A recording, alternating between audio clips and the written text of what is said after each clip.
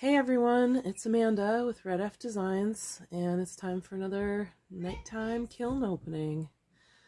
So I've been waiting for this one for a couple of days. It was right done just before I left for vacation, and I couldn't check it because it was still too hot. I opened the lid, so I've seen the top, but I can't wait to get what's in there at the bottom. All right. So, let's see here. Zoom in on that. Okay, let's start off with the cones. I've got two different sets of cones, one on the top, one on the bottom. And I went for a cone 5 with a 20-minute hold.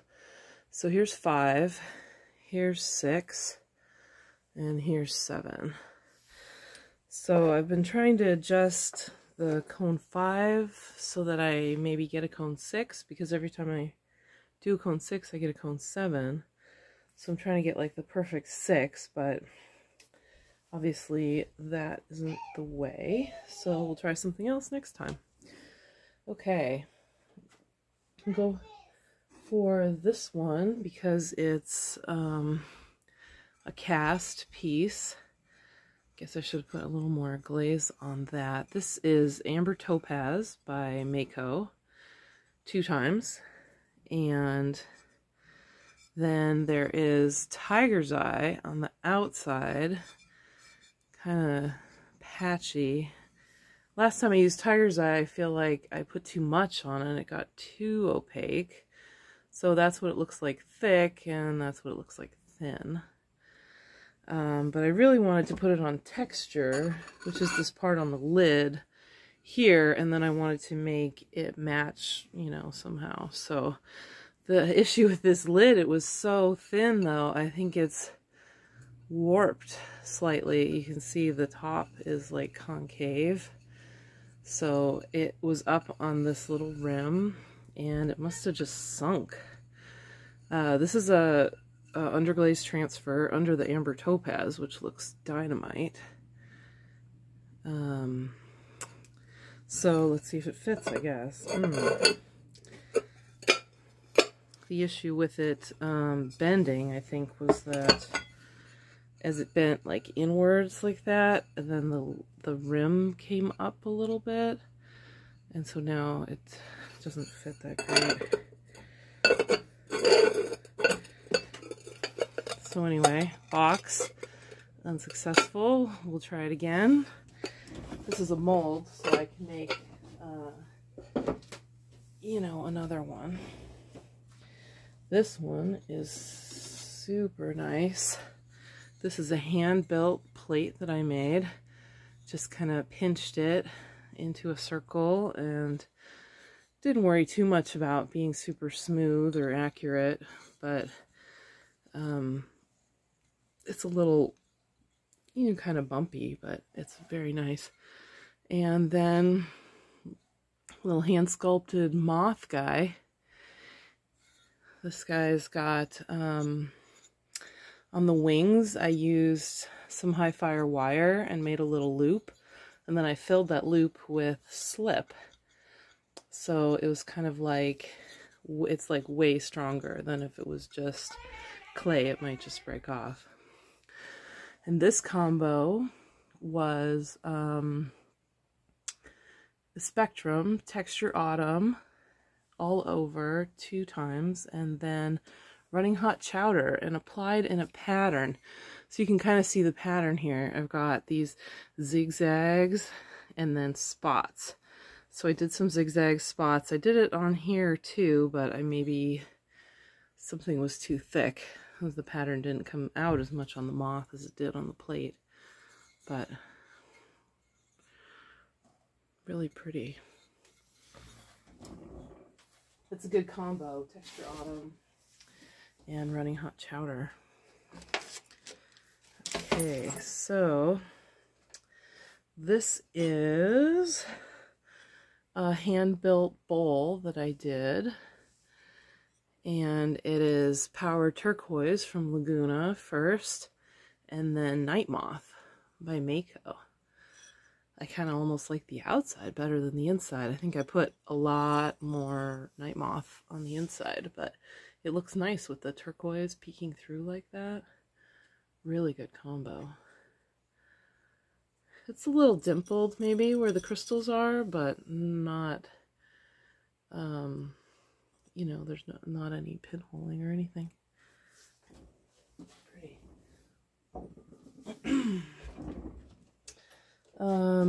This is a little one-y that I did, and blue or teal, but really light coat because I knew I was going to stilt it, and I didn't want it to stick. So actually the stilt marks hardly even registered. I think the thicker the glaze is, the harder it is to stilt maybe sometimes because it like runs down the wire and gets clumpy. So that one's cute. And then this is the stilt I had it on. Like 9-pin stilt.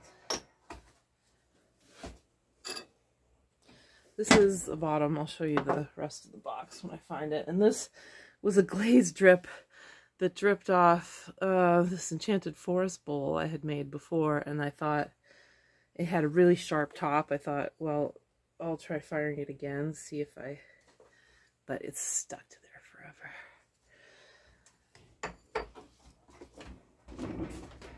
Because sometimes when the glaze falls off your pot in a little drip and drips, and it comes off, it's this cute little dot that you could maybe use for jewelry or something. So I thought I'd test if it worked twice with one that was sharp. Let's move these.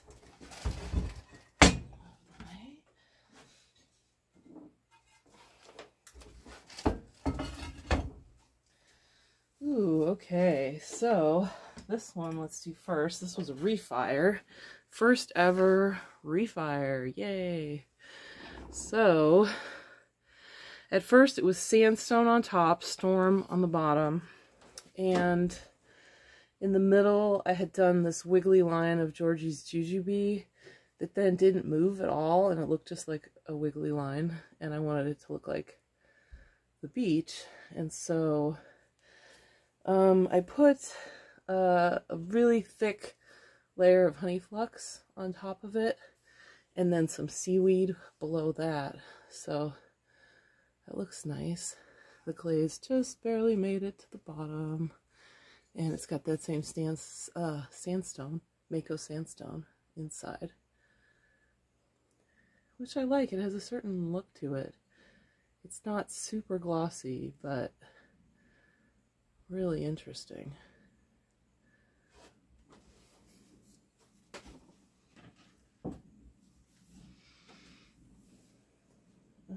Okay. This one was a little hand-built potion bottle that I made, and satin patina, and then shipwreck. Wow, look at that. Nice. It's like got a real interesting spotty texture. Blues and greens. The satin patina is an interesting glaze. I like it a lot on its own, but it does some cool stuff in combination too, so that's really cool.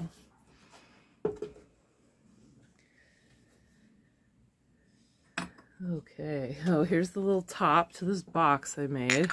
Tiny little hexagon box. I did coral gloss inside, the new Mayco coral gloss. And then outside I did lemon meringue, which is new to me. It's kind of a matte glaze. I've been trying out like some different kinds of glazes for the outside of a conch shell. If you've ever seen a conch shell, the outside has a very kind of specific weathered kind of look. I've got another shell in here, so we'll have to see. And then this is Georgie's Seafoam tie-dye glaze, which I like a lot. It's very nice.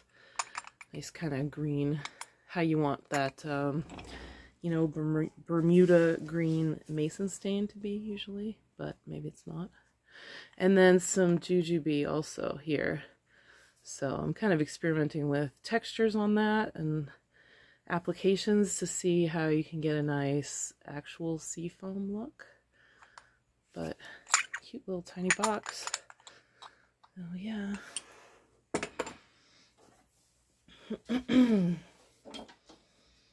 Okay. Oh dear. Okay, let's see. So this one is pink opal, a cast teacup, pink opal on the bottom, and then birch on the top with galaxy over that. I'm kind of overlapping a tiny bit onto the pink opal just because I wanted it to, you know, drip down there. It's a sweet little teacup.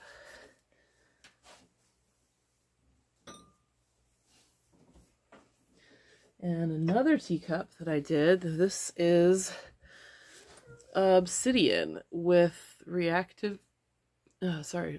spectrum reactive red over the top. I wasn't sure at first if I put enough, or I didn't want there to be too much. I know reactive red has got sometimes it wants to pinhole if it's too thick.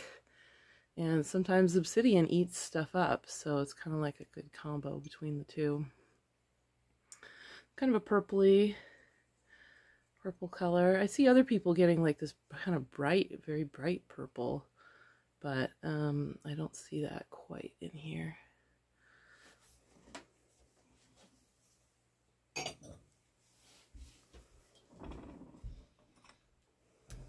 This is a little cup that I did some, what do you call it, wax etching on it.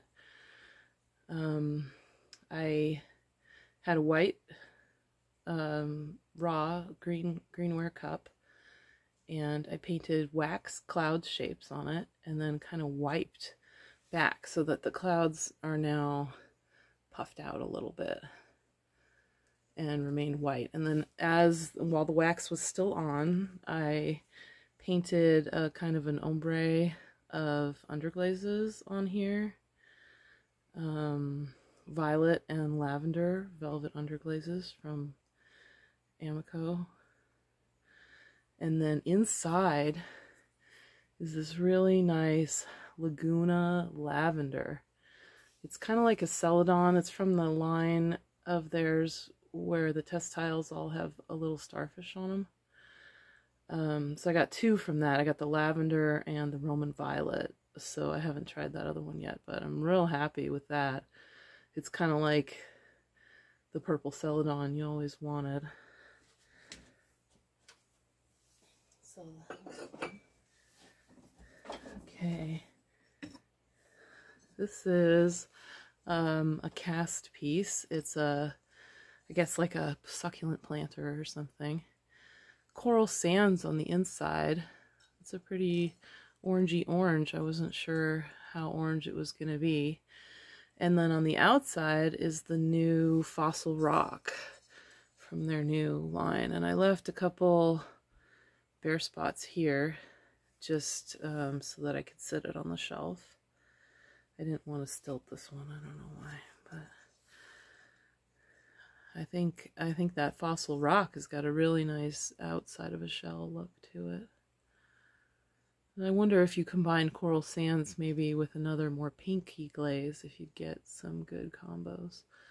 I'll have to try that.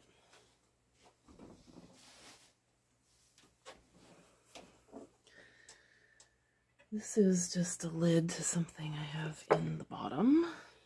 And okay. Ooh, stilted. Pull that off. So this is cobalt wash painted into all the cracks and then wiped back. Okay, cobalt wash wiped back and then sky celadon over the top of it. This is a crazy pot that I made. I took a little lump of clay and I made all these grooves and textures in it, and then I just pinched it out and tried to keep those cool textures. So I like it. It's neat. And then I did a bigger one here, and this one,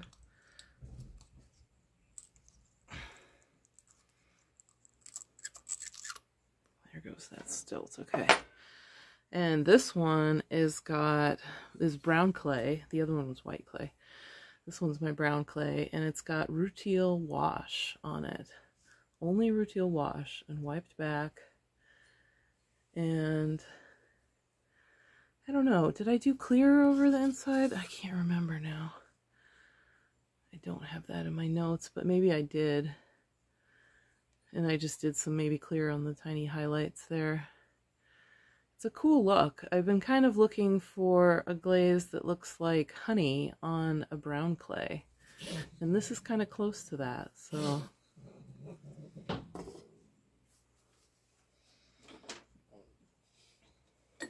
Okay. This is a planter I made with a roller that I made in kind of a cool wood grain pattern.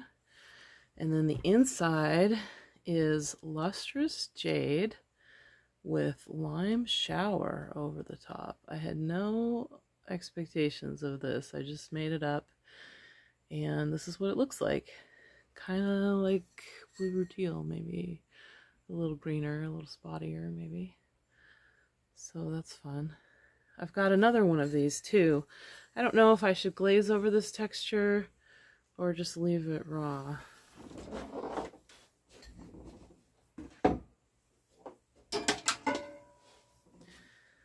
Okay, so now these, I can't remember which other one I did. These are the new Mayco stoneware glazes, and I don't know, it's like Ivy is this one. I did the two green ones because these are tiny trees. And the other one, is it Riptide or Nimbus? I can't remember. I'll have to put it in the comments. So, really matte on this one, whichever it is. Nice variation, though, between that turquoise and kind of a matte green. And then the Ivy, which I've heard is a runner. This one is stuck. So here's this one, close up, Ivy.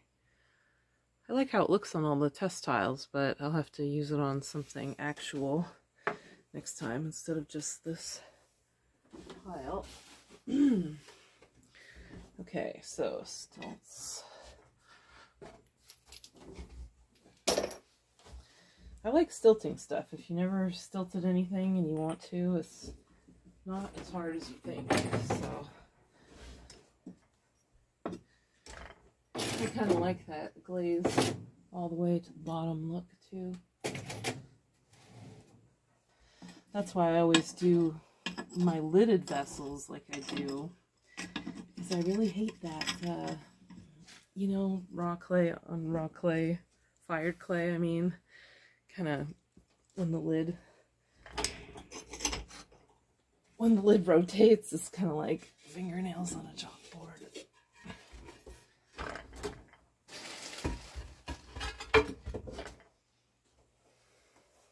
Woo. Okay, I did the crazy bead rack in here. Let's see if we can tilt this more.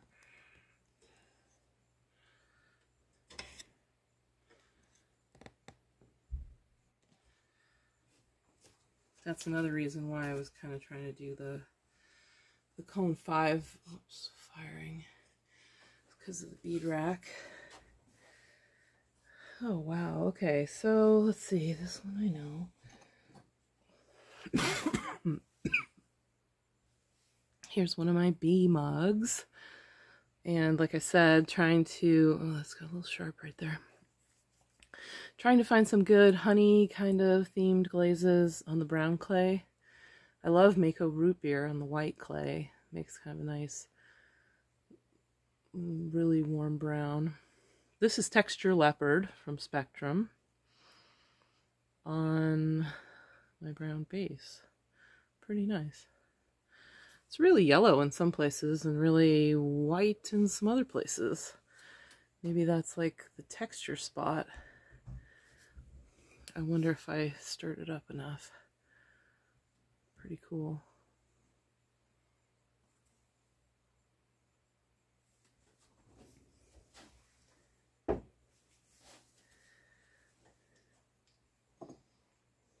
This one is that cool jar that I made. And here is the lid. Ta-da! This has got, it's a cast piece. I left kind of the texture that came with it, but you can't really see what that's, like a bird on a branch or something. This is 2 coats of pearl white and then like 3 coats of blue or teal. And then I wiped it back all the way to this rim and it kind of pooled there, you can see, but really nice overall. I like it.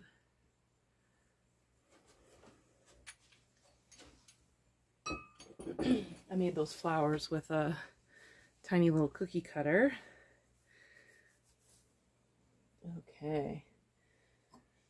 This goblet, oh yeah, that looks just like I wanted it to look. So this is this color I mixed myself from Mayco gloss. It's 5-to-1 purple gloss to white gloss, and mostly purple, just a little white to lighten it up, and then Aurora green here and satin patina here, and then dark flux and kind of like a V-shaped pattern so that it did those nice spaced out drips. Yeah, that's a good combo. I love purple and green together.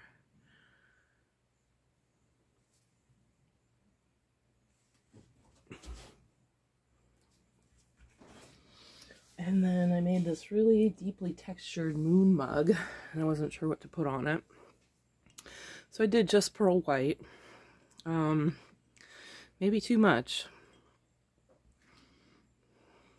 Looks pretty good, but it kind of looks spotty. You can see there's a lot more texture to it, some dots and starbursts and things that maybe didn't get quite picked up, but pretty nice coverage on the inside. Sometimes I find with pearl white that as I'm brushing it on, and then the bottom doesn't get enough on it, and so so then the brown shows through on the bottom, but that didn't happen here, so. Okay. This is a cool combo I saw on Facebook. Wrought iron and Celadon bloom. And so the way the two react with each other kind of makes this lot lighter, kind of almost orangey brown. So I did some mountain shapes because I wanted it to look like a starry night horizon with the mountains or a sunset. I guess I should have gone thicker with the wrought iron. I didn't want to put too much underneath so that it wouldn't overpower it. But also maybe next time I'll only put the base glaze over this part and not the dots because I'm getting a lot of spottage here. Still, it looks pretty good. I do like the Celadon bloom. It reminds me of just, you know, fireflies or some kind of snow or something.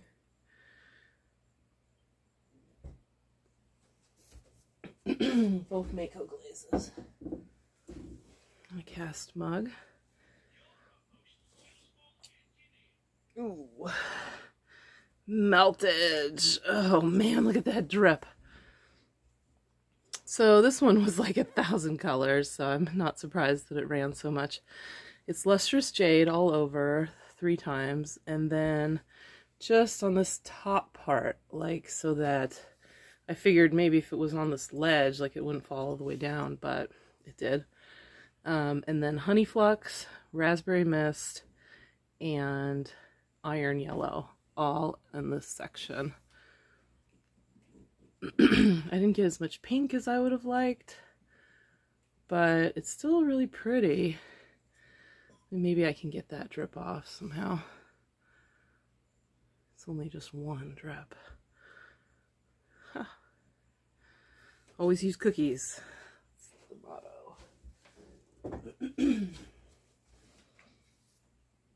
Ooh, all right. Oh no, this one ran too. Oh my gosh, so much. Ow. All right. And it kind of crawled as well. That's too bad. I was really looking forward to this mug. My first speckled buff piece. See that nice speckly buff color. And then Georgie's Seafoam. And then with a line of Sand and Sea by Mayco. And wow, that ran so much. I don't think it's ever coming off of there. Kind of a pretty combo. I guess I'll have to just maybe modify it somehow. I'm always looking for good ocean combos. It looks like one color for the sea and one color for the waves that look good together.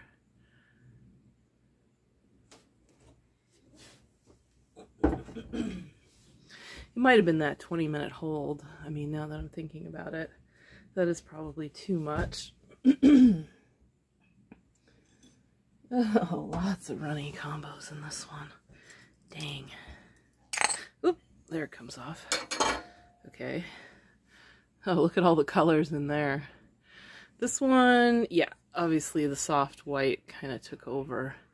This is why I like making these cast pieces, because if this was a mug that I spent so much time on, when it came out like this, I'd be kind of like, rawr. And so soft white runs a ton, watch out. So the combination was soft white, reactive red, lime shower, and power turquoise. And you basically can't see any of it. So it's all kind of pulled up. Here at the bottom there's quite a rim. The handle is nice though, huh? You see all the kind of colors came through on the handle. Some crazy stuff in here. All right, let's look at these cones. So 5, 6, 7. So obviously it got to, you know, obviously a 5, and then sort of 5.5, maybe we can call it. Didn't make it to 6 though. Ooh, look at that. Okay, this is a cool combo. This is 1 coat of light flux just up to the top. And then white opal all over, Mayco. And then pink opal only on the bottom. And then eggplant only on the top. And then glacier, like a line, like right in between the pink and the purple. And then some more flux over the top of that. So you can kind of see how it fluxed that glacier down there. And I think white opal is kind of a interesting glaze, because along with other Mayco glazes, it makes this kind of speckly, floaty, frosty effect. So I'll have to experiment more with that. The inside, woo, fab. Look at that, huh? So that's just the white opal underneath the eggplant. White opal and flux underneath the eggplant on this top section. There. And this is a hand-built pinch white teacup that I made. Okay, now the bead rack. Here we go. Looks like this stuff all stayed pretty You see that there? I'll just zoom it in for a second. Everything's spaced out really good. So, I just don't want this video thing to fall over.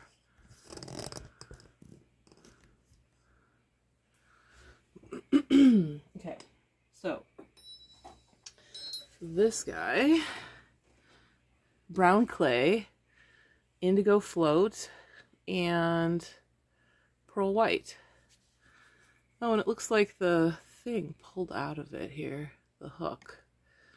Hopefully I can fix that. It's a little sculpted guy. I made this guy a long time ago, and I just thought I'd throw him in the bead rack. Same as like that whale. I want it to be glazed on all sides. That's why you do a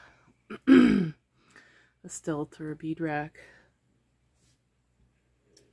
So the urchins, this must be textured turquoise, and I didn't do enough on there. These were all white though, interestingly, I think. Weren't they? Maybe not. Maybe it was brown clay. Little hand sculpted urchin with a little hanger.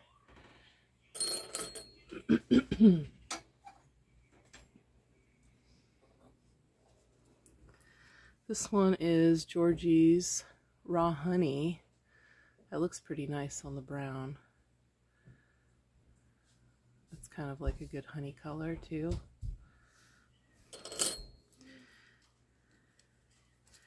And then these are pearl white on the brown. Little twisty kind of earrings.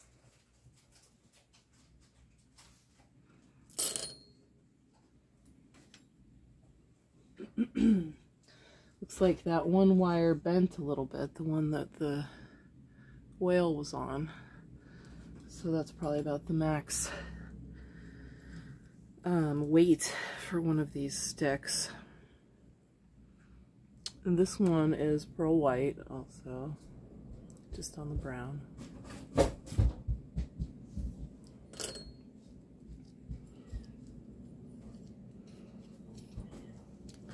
And then two little acorns. I didn't write these down, but it looks like the top is Spectrum Nutmeg Shino, and the bottom is possibly Mayco Celadon Wasabi.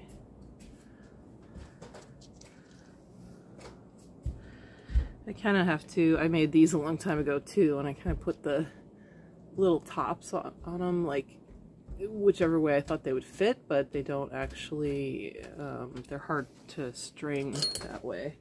So I put them different next time. And then the last one, my little manatee, hand sculpted manatee. He's hollow. And Mayco Smoke Celadon on him. I love manatees. We used to go to Florida for vacation. They come right up to you. So sweet. A little tail. And some wrinkles. Alright. So, quick kiln load. Pretty happy with most stuff. It's a little bit of running, but what are you going to do? Which was the best? I don't know. I guess I really liked the bowl, probably. Either one of these is my favorite. The Power Turquoise and Night Moth, or the Blue Teal and Pearl White. Okay, thanks for checking it out. Peace.